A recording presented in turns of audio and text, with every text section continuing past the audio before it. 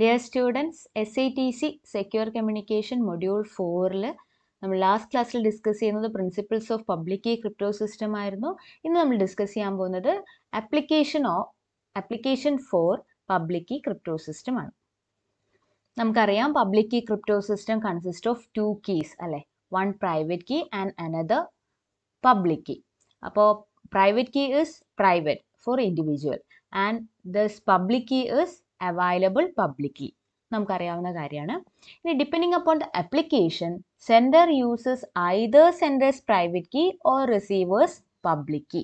നമുക്ക് സെൻഡർ എങ്ങനെയാണ് എൻക്രിപ്റ്റ് ചെയ്യുന്നത്? ഒന്നുകിൽ സെൻഡറിന്റെ പ്രൈവറ്റ് കീ കൊണ്ട് എൻക്രിപ്റ്റ് ചെയ്ത് ട്രാൻസ്മിറ്റ് ചെയ്യും, അല്ലെങ്കിൽ റിസീവറിന്റെ പബ്ലിക് കീ കൊണ്ട് എൻക്രിപ്റ്റ് ചെയ്ത് ട്രാൻസ്മിറ്റ് ചെയ്യും. അങ്ങനെ രണ്ട് രീതിയിലാണ് നമ്മളുടെ പബ്ലിക് കീ ക്രിപ്റ്റോ സിസ്റ്റത്തിലെ എൻക്രിപ്ഷൻ നടക്കുന്നത്.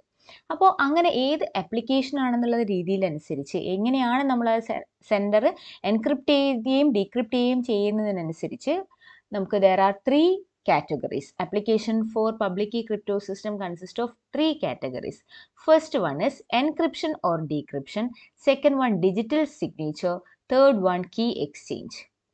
So the first one encryption or decryption. Sender encrypt a message with recipient's public key. റിസീവറിന്റെ public key ഉപയോഗിച്ച് സെൻഡർ മെസ്സേജ് എൻക്രിപ്റ്റ് ചെയ്ത് ട്രാൻസ്മിറ്റ് ചെയ്യുന്നു. Second one digital signature.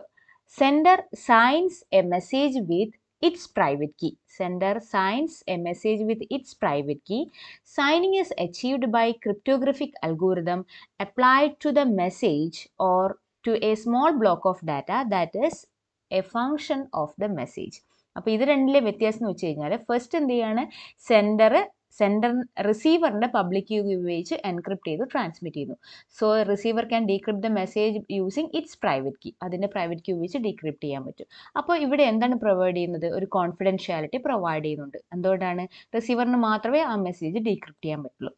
ഇനി ഫസ്റ്റ് കേസിൽ എന്ത് ചെയ്യുന്നത്, സെൻഡർ എന്ത് ചെയ്യുന്നു, അതിന്റെ തന്നെ പ്രൈവറ്റ് കീ ഉപയോഗിച്ച് എൻക്രിപ്റ്റ് ചെയ്ത് അയക്കുന്നു. ദാറ്റ് മീൻസ് ഓതന്റിക്കേഷൻ പ്രൊവൈഡ് ചെയ്യും. അല്ലെങ്കിൽ ഡിജിറ്റലി അതിനെ സൈൻ ചെയ്ത് അയക്കുമ്പോൾ it provides authentication. And third application is key exchange. Two sides cooperate to exchange session key.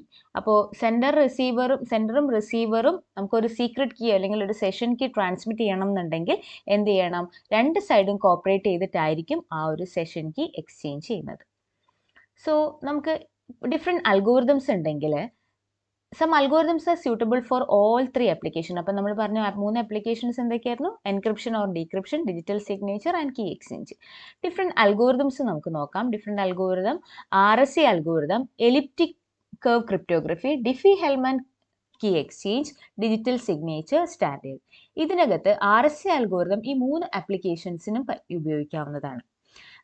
എന്തൊക്കെ ഉണ്ടാവും അതിനകത്ത്? RSA അൽഗോരിതത്തിൽ എൻക്രിപ്ഷൻ ഡീക്രിപ്ഷൻ ഉണ്ടാവും, ഡിജിറ്റൽ സിഗ്നേച്ചർ ഉണ്ടാവും, അതേപോലെ തന്നെ കീ എക്സ്ചേഞ്ചും പ്രൊവൈഡ് ചെയ്യുന്നതായിരിക്കും. എലിപ്റ്റിക് കർവ് ക്രിപ്റ്റോഗ്രഫിയിലും ഇത് 3ഉം പോസിബിൾ ആണ്. ഈ 3 ആപ്ലിക്കേഷൻസും എലിപ്റ്റിക് കർവ് ക്രിപ്റ്റോഗ്രഫിയിലും ഉണ്ടാവുന്നതാണ്. ഡിഫി-ഹെൽമാൻ key exchange it is only four key exchange. അപ്പോൾ അത് ഏത് ആപ്ലിക്കേഷന് വേണ്ടി മാത്രം ഉപയോഗിക്കുന്നതാണ്? കീ എക്സ്ചേഞ്ചിന് വേണ്ടി മാത്രം ഉപയോഗിക്കുന്നതാണ്. എൻക്രിപ്ഷൻ ഡീക്രിപ്ഷൻ ഡിജിറ്റൽ സിഗ്നേച്ചറും നോ ആണ്. DSS എന്ന് പറയുന്നത് ഡിജിറ്റൽ സിഗ്നേച്ചർ സ്റ്റാൻഡേർഡ് ആണ്. അപ്പോൾ അത് എന്തിനു വേണ്ടി മാത്രമായിരിക്കും? ഡിജിറ്റൽ സിഗ്നേച്ചറിന് കൊടുക്കാൻ വേണ്ടി മാത്രമായിരിക്കും. ബാക്കി രണ്ടും നോ ആയിരിക്കും. ഇത്രയേ ഉള്ളൂ the applications for public key crypto system. Thank you.